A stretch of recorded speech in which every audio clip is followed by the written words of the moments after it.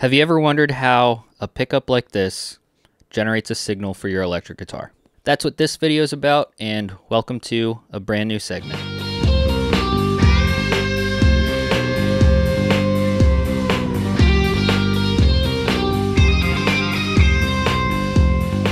Hello and welcome back to Ethan's Guitar Room. My name is Ethan, and yep, this video is going to be kind of nerdy, all about the science of a pickup and why it works. I'm going to do my best to make this easy to understand, but this is a kind of complicated subject. I'm not an electrical engineer, I'm just a guitar player who makes YouTube videos, which means I'm going to do my best. I've done a lot of research, and all I ask in return is that you like this video and consider subscribing.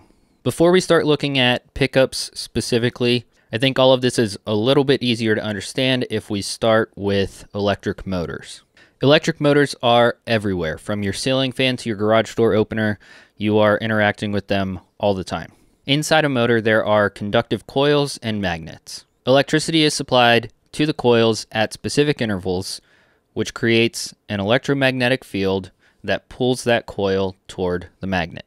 The coils are attached to a shaft, so as they are pulled toward the magnet, the shaft turns. We have a few key pieces here. So there's a conductive coil, a magnet, electricity, and motion. In the case of a motor, you are applying electricity to create motion, or in other words, magnet plus coil plus electricity equals motion.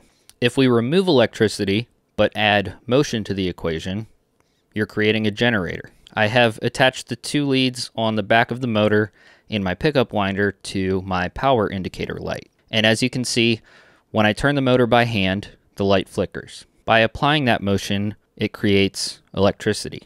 This is a variation on what I said before. Magnet plus coil plus motion equals electricity. And this is exactly how wind turbines, water turbines, or gas-powered generators generate electricity. With an understanding of a motor and a generator, now we can start looking at pickups. Sorry to interrupt, but I wanted to let you know I now have a website where you can buy some guitar merch to support the channel. There's a 50% chance you're wearing clothes right now, which means you can find something on my store that you would use. Go check it out and see what all I have. There is some channel merch, but there's also just guitar stuff. And any purchases you make over there will support this channel and help me to make better videos. And if you've learned anything so far and you haven't yet, please consider subscribing. I have plans to make other videos like this, just covering other components in your guitar. And if you are interested in that, make sure you subscribe so you don't miss those. Okay, so back to a pickup. If you haven't seen my video where I build a single coil pickup, you should go check that out because there's a little more information about pickups in there. But the basic components of a pickup are some copper coils and magnets. And since we're using a pickup to create an electrical signal, it's acting kind of like a generator, which means we need some motion.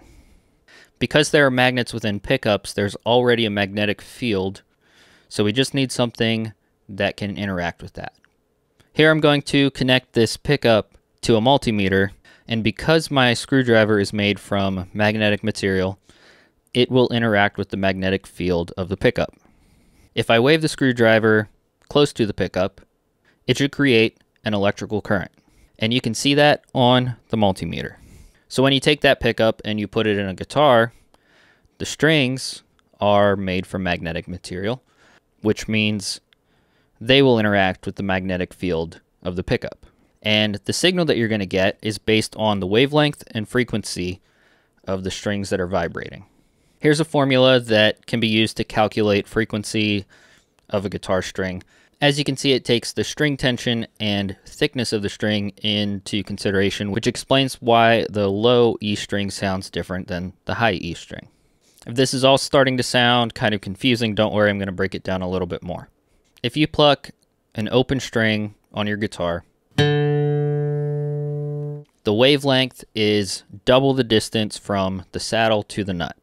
So it's double the length of the vibrating portion of the string.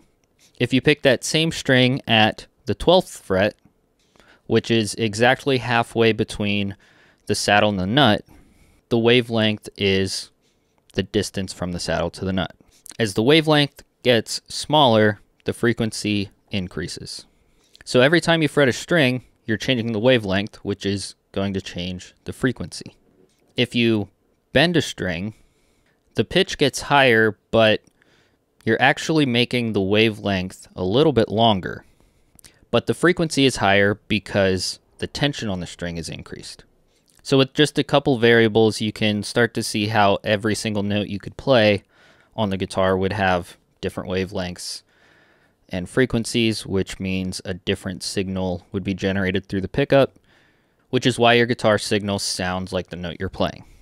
Another way to visualize wavelengths is through natural harmonics that you can play on the guitar. Common ones being the 12th fret, 7th fret, and 5th fret. I already said before that the 12th fret is exactly halfway between the saddle and the nut. So when you play a harmonic on the 12th fret, it makes the same note as if you fretted the 12th fret. When you play a harmonic, you're basically just splitting up the wavelength. These natural harmonics can be played anywhere that the fretboard can be divided by a whole number. So the 12th fret, you're splitting the fretboard in half. The 7th fret, you're splitting the fretboard in thirds. And the 5th fret, you're splitting the fretboard into fourths. So when you split the fretboard into fourths, you would have 2 full wavelengths across the length of the fretboard. This is also why, if you play a harmonic on the 5th fret, you can lightly touch the string over the 12th fret without dampening the sound. And that's because the 12th fret would be at the end of the wavelength. My brain is starting to hurt, so that is going to be the end of this video. I hope all of that makes sense. If not, I'm sorry. Like I mentioned earlier, if you haven't yet, please subscribe. And if you want to know a little bit more about pickups, go watch the video where I build one.